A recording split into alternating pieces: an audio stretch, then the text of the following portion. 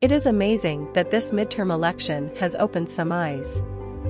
There are many seeing what's going on.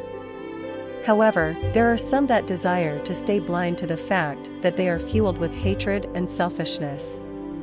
Do we consider them a lost cause? In my opinion, currently yes. Overall, it's not too late to deconstruct and change to be a better human being. What would it take for them to see the truth in regard to our society's reality? To answer that question, I found in 2 Chronicles 7 verse 14, which states, "If my people, which are called by my name, shall humble themselves and pray, and seek my face, and turn from their wicked ways, then will I hear from heaven, and will forgive their sin, and heal the land." Therefore, the people who's called by the Lord's name would have to humble and pray.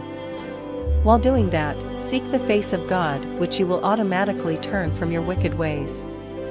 Why, you may ask? Well, your attention and focus are on God and His will. Once you begin seeking God's face, you're not focusing on outside distractions. You are centering yourself spiritually to communicate honorably with the Lord. Seeking God is not microwavable.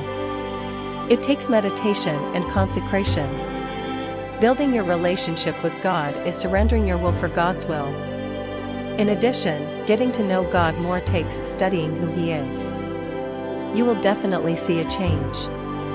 This is when He will hear from heaven and respond with forgiveness and gifted us with healing in the land. We are in need of healing. Spiritually, mentally, and physically. Don't you agree?